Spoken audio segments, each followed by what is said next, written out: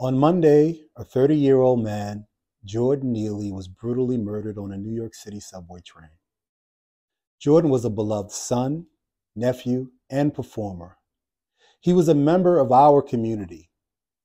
He was also a Black man with a whole life ahead of him, and that life mattered. We are devastated by the news of Jordan Neely's death, and we offer our sincerest condolences to Mr. Neely's friends and family. We have seen reporting stating that Mr. Neely was homeless at the time of his death and had a history of mental illness and criminal legal system involvement. As an organization, CASES is dedicated to ending unjust cycles of arrest and incarceration.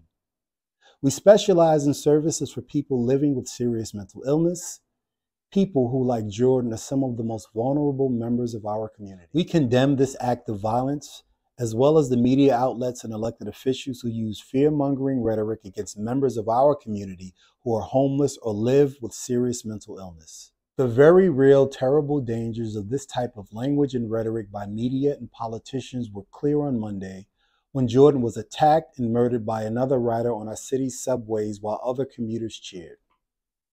It is disgusting and unacceptable. It raises serious questions about what kind of city and community we want New York to be. As this tragedy so clearly illustrates, and as we know all too well at CASES, the real truth is that people living with serious mental illness are especially vulnerable to becoming victims of violence.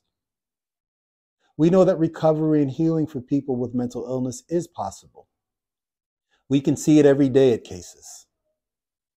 We will never stop fighting to make effective mental health services accessible to all New Yorkers, regardless of their histories, their present symptoms, or criminal legal system involvement.